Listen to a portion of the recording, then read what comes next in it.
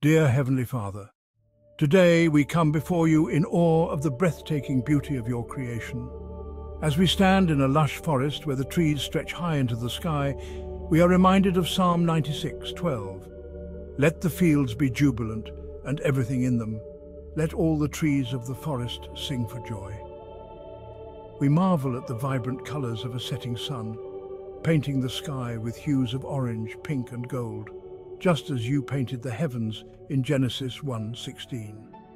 As we reflect on the beauty around us, we say a heartfelt prayer for peace, inspired by John 14:27.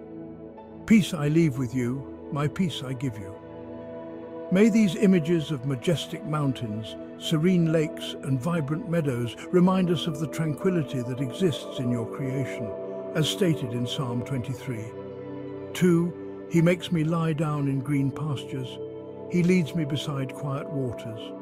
Let the songs of birds and the rustling of leaves soothe our souls, guiding us to a place of inner calm, as in Psalm 104:12. The birds of the sky nest by the waters. They sing among the branches. We envision the gentle waves of a pristine beach, the sun shimmering on the water like diamonds, reflecting your glory as in Psalm 93:4. Mightier than the thunder of the great waters, mightier than the breakers of the sea, the Lord on high is mighty. We picture the serene stillness of a snow-covered landscape, where each flake falls like a blessing from above, as in Isaiah 1:18, though your sins are like scarlet, they shall be as white as snow. We think of the exotic creatures that roam our planet, from the regal lion to the delicate butterfly, each one a testament to the wonders of your creation, as in Job 12:7-10. But ask the animals, and they will teach you, or the birds in the sky, and they will tell you. In every corner of the globe, from the depths of the rainforest to the heights of the mountains, there is beauty that speaks to our hearts, as in Psalm 19:1. The heavens declare the glory of God, the skies proclaim the work of his hands. Let us cherish and protect these natural wonders, and in doing so may we find a path to peace, as in Genesis 2:15, the Lord God took the man and put him in the Garden of Eden to work it and take care of it. Let our hearts be as open and expansive as the clear blue sky, and may our spirits soar free like the eagles that glide effortlessly above, as in Isaiah 40:31. But those who hope in the Lord will renew their strength. They will soar on wings like eagles.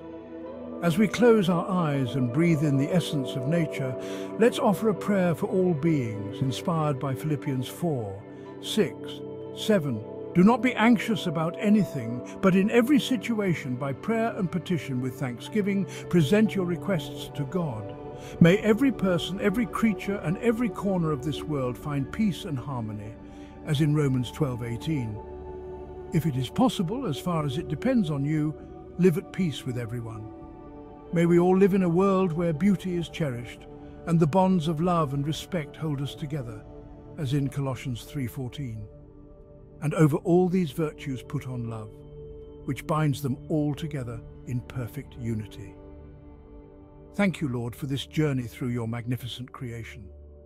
May the images we've seen and the words we've heard stay with us, inspiring us to find peace within ourselves and spread it to those around us, as in Matthew 5:9, Blessed are the peacemakers, for they will be called children of God.